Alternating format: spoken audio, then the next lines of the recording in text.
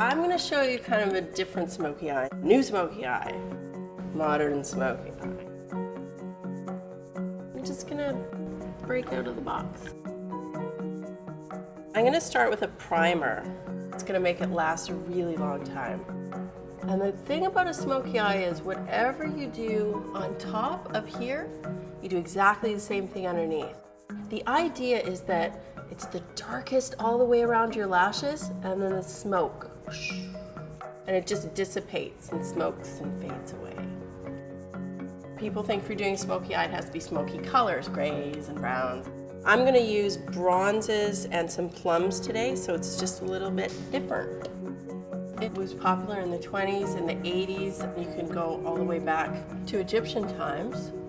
This is kind of how you would see a smoky eye maybe on the runways right now. It goes all the way up to the brows. Just let the color fade off. Like, try not to have that point where it just stops. I hate that. So here's the dark shadow. It's called Beauty Marked. Drama. This is the medieval torture device. When you wear as much makeup as we do at times, and like false eyelashes and everything like that, you learn that if you're gonna cry, your head goes straight forward and all the tears hit the ground like this. There's no rolling down the face, just like, wait. A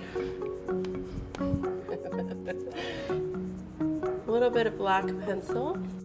It's called smolder. This is the key to any smoky eye. I mean, why is it called smolder? Do you have to ask? So we've gone from a medium tone, and then that dark shadow on top, and then the liner as a finisher, so we're getting all the way down to that darkest point around the eye. And the mascara, last step. It's making it look longer, thicker, more flirty. This is a pretty easy look. It's only 2 shadows, a liner, a mascara. That's a pretty quick look.